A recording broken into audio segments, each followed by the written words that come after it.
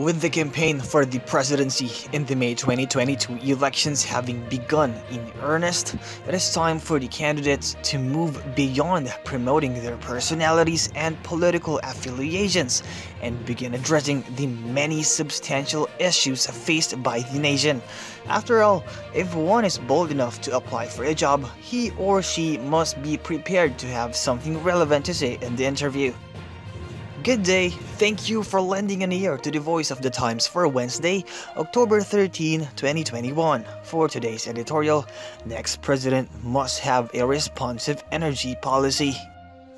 Voters also benefit from a deeper discussion of the issues that should be included in any presidential candidate's platform.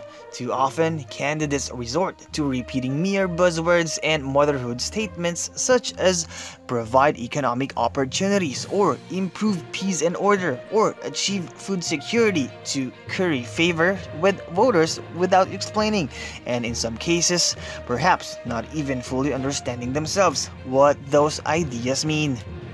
Voters cannot make informed choices if they are not actually informed, and so in the coming weeks we will from time to time share our views on key election issues. These views can be regarded as what we would like to see in candidates' detailed policy platforms, but to be clear, they are not endorsements. Rather, they are offered as talking points for the all-important interview between candidates and voters.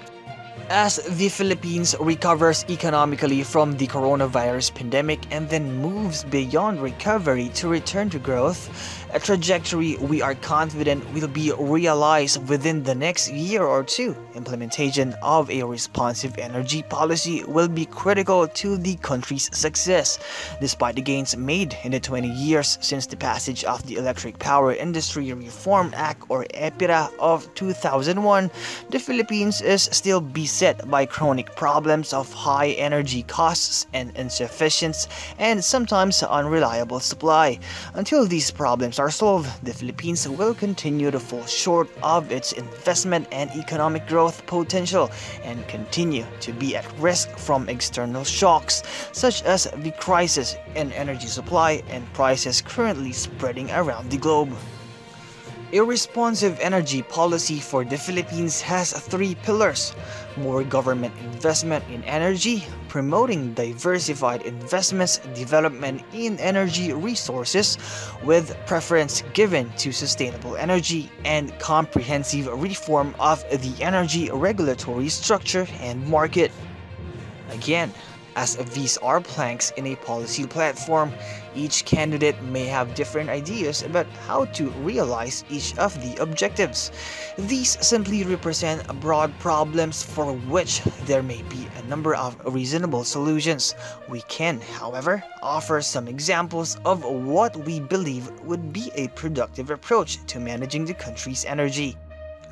With respect to government investment in energy, the EPIRA law mandates that electricity generation and distribution be privatized, but where government can improve energy security and the investment environment is in, on the one hand, properly funding what infrastructure it still does control, such as the power barges and other small plants managed by the National Power Corporation, and the other, subsidizing or partially subsidizing incentives such as the feed-in tariff to encourage development, particularly in renewable energy.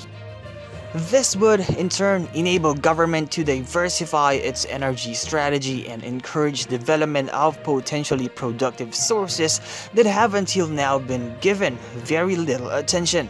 Most of these, of course, are renewable energy sources, such as biomass generation, tidal power, and hydrogen energy storage, and these, along with the more familiar solar, wind, hydro, and geothermal sources should be given preference. A diversified strategy can also include other, not necessarily sustainable, but still cleaner and more efficient sources, so long as they represent a substantial improvement over current, obsolete means of creating electricity. Finally, reforms to the regulatory structure and energy markets are badly needed. Shortcomings in these areas are more responsible than anything else for the Philippines' lack of progress in energy development. Good ideas such as expanding distribution competition, creating a forwards market to reduce power price volatility, and expanding renewable distributed energy generation have been slowed or thwarted entirely by a planning and regulatory structure built on outmoded ideas and awash in red tape, and that is something that desperately needs to change.